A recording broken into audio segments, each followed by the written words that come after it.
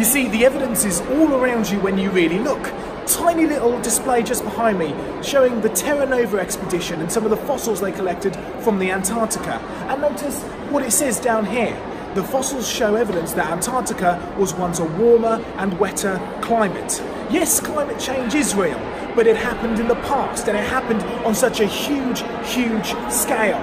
It turned a huge watery catastrophe to form the fossils, changing the climate that we see today. The evidence is really there when you look.